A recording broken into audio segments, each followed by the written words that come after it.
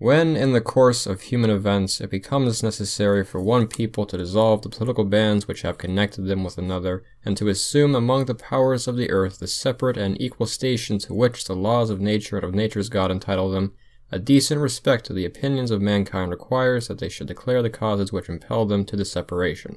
We hold these truths to be self-evident, that all men are created equal, that they are endowed by the Creator with certain unalienable rights, that among these are life, liberty, and the pursuit of happiness. That to secure these rights, governments are instituted among men, deriving their just powers from the consent of the governed. That whenever any form of government becomes destructive of these ends, it is the right of the people to alter or abolish it, and to institute a new government, laying its foundation on such principles and organizing its powers in such form, as to them shall seem most likely to affect their safety and happiness. Prudence, indeed, will dictate that governments long established should not be changed for light and transient causes, and accordingly all experience hath shown that mankind are more disposed to suffer, while evils are sufferable, than to right themselves by abolishing the forms to which they are accustomed. But when a long train of abuses and usurpations pursuing invariably the same object evinces a design to reduce them under absolute despotism, it is their right, it is their duty, to throw off such governments and to provide new guards for their future security.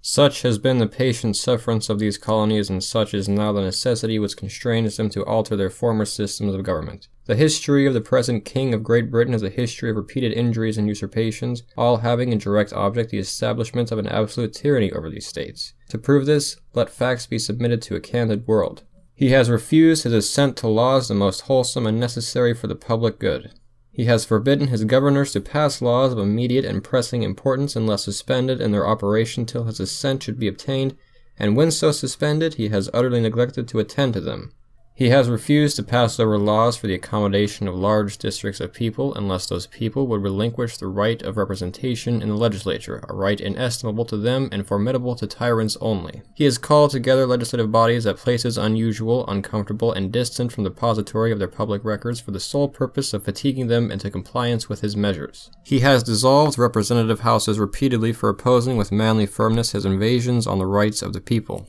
He has refused for a long time, after such dissolutions, to cause others to be elected, whereby the legislative powers, incapable of annihilation, have returned to the people at large for their exercise, the state remaining in the meantime exposed to all the dangers of invasion from without and convulsions within. He has endeavored to prevent the population of these states, for that purpose obstructing the laws of naturalization of foreigners, refusing to pass others to encourage their migration hither, and raising the conditions of new appropriations of lands. He has obstructed the administration of justice by refusing his assent to laws for establishing judiciary powers. He has made judges dependent on his will alone for the tenure of their offices and the amount and payment of their salaries. He has erected a multitude of new offices and sent hither swarms of officers to harass our people and eat out their substance. He has kept among us, in times of peace, standing armies without the consent of our legislature. He has affected to render the military independent of and superior to the civil power. He has combined with others to subject us to jurisdictions foreign to our constitution and unacknowledged by our laws, giving his assent to their acts of pretended legislation, for quartering large bodies of armed troops among us, for protecting them by a mock trial from punishment for any murders which they should commit on the inhabitants of these states,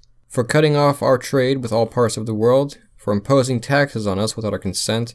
for depriving us in many cases of the benefits of trial by jury, for transporting us beyond seas to be tried for pretended offenses, for abolishing the free system of English laws in a neighboring province, establishing therein an arbitrary government, and enlarging its boundaries so as to render it at once an example and fit instrument for introducing the same absolute rule into these colonies, for taking away our charters, abolishing our most valuable laws, and altering fundamentally the forms of our governments, for suspending our own legislatures and declaring themselves invested with power to legislate for all of us in all cases whatsoever. He has abdicated government here by declaring us out of his protection and waging war against us. He has plundered our seas, ravaged our coasts, burnt our towns, and destroyed the lives of our people. He is at this time transporting large armies of foreign mercenaries to complete the works of death, desolation, and tyranny, already begun with circumstances of cruelty and perfidy scarcely paralleled in the most barbarous ages and totally unworthy of the head of a civilized nation. He has constrained our fellow citizens taken captive on the high seas to bear arms against their country, to become the executioners of their friends and brethren, or to fall themselves by their hands. He has excited domestic insurrections amongst us, and has endeavored to bring on the inhabitants of our frontiers, the merciless Indian savages whose known rule of warfare is an undistinguished destruction of all ages, sexes, and conditions. In every stage of these oppressions, we have petitioned for redress in the most humble terms. Our repeated petitions have been answered only by repeated injury. A prince, whose character is thus marked by every act which may define a tyrant, is unfit to be the ruler of a free people. Nor have we been wanting in attention to our British brethren. We have warned them from time to time of attempts by their legislature to extend an unwarrantable jurisdiction over us. We have reminded them of the circumstances of our emigration and settlement here. We have appealed to their native justice and magnanimity, and we have conjured them by the ties of our common kindred to disavow these usurpations, which would inevitably interrupt our connections and correspondence. They too have been deaf to the voice of justice and consanguinity.